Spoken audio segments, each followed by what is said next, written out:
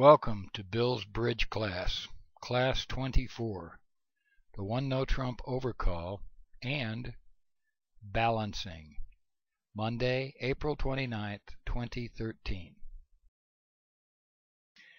What is the criteria for a one no trump overcall? Almost identical to the opening bid of one no trump, except there's a little wider range, 15 to 18 points if you're in the immediate seat, but a varying number of points in the balancing seat depending on the suit that the opener opened. We'll get into that in a minute. And of course, you need a stopper in the opponent's suit. If you open one no trump with the suit open as an opening bid, that's all right because they don't know what the suit is. But when the opponent's open with a suit, that's the most likely suit they'll be leading if you're playing no trump. If you have a little more than enough strength for a one no trump overcall, instead plan on doubling and then bidding no trump. And that varies also depending on the suit that's open. Let's talk a little bit about the balancing seat. To new bridge players, this is somewhat new, and it's more important in duplicate play than in regular rubber bridge playing. If the opener's bid is followed by two passes, the person whose turn it is to bid next is called the pass-out seat. If you pass, that's the end of the auction and the play begins.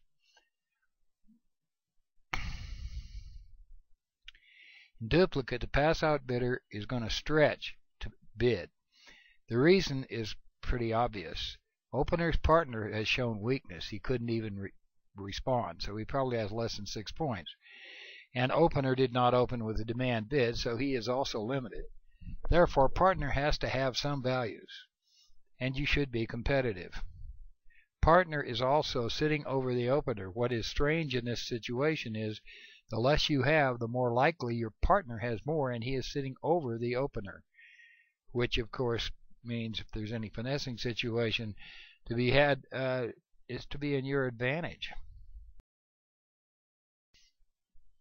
The pass-out seat principle. This is a general rule and doesn't apply all the time in all hands, but it's a good general rule. If you choose to overcall or double or bid a no trump or any other bid in the pass-out seat, add about 3 points to your hand and then bid accordingly. The idea is that you're expecting partner to have a little more because you know that the opener's partner is weak. On the flip side of that, partner, when he responds to your balancing bid, should subtract about 3 points before responding. This all sounds a little strange to the newbie, but it works out in real practice. Experienced players adjust the requirements of the one no trump reopening bid as follows. Let's suppose the bidding goes one club, pass, pass, and you're in the pass-out seat. One no trump, about 11 to 14 points. If it's a diamond, 12 to 15, at 1 point increments. They also have a 3 point range, 12 to 15 for diamonds, 13 to 16 for hearts, and 14 to 17 for spades. Not all partnerships do that. They may just have a round number like 12 to 15 or 16. Work it out with your partner, but this is a good general adoption. Note the increment of 1 point per suit, and the range is 3 points instead of 2 for the regular no trump opener. If you want to bid no trump and you're stronger than this, double first, and here's how it would work. Here's how it would work after a double. Take out double followed by a no trump over partner's minimum bid. No trump rebid is, after a club, you showing 15 to 17. After a diamond, 16 to 18.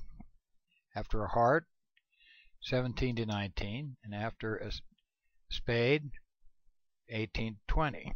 Notice the range is 1 point more than the last screen, and it also is a 3 point range. Partner of the overcaller. Most partnerships play systems on. Just pretend your partner opened one no trump. You need to adjust the point ranges because your partner shows a little different strength than he would in a standard no trump, but all the conventions are on. Bid as though partner had opened one no trump, and see the one no trump response structure. We're not going to get into all of this at this point. We'll get into a little bit later, but raise to the appropriate level based on points, or use Stamen or Jacobi transfer, which we're going to cover in other classes down the road. Tomorrow, class 25, Michael's Q-bid and the unusual no trump. Standard approaches to two suited hands. See you Tuesday.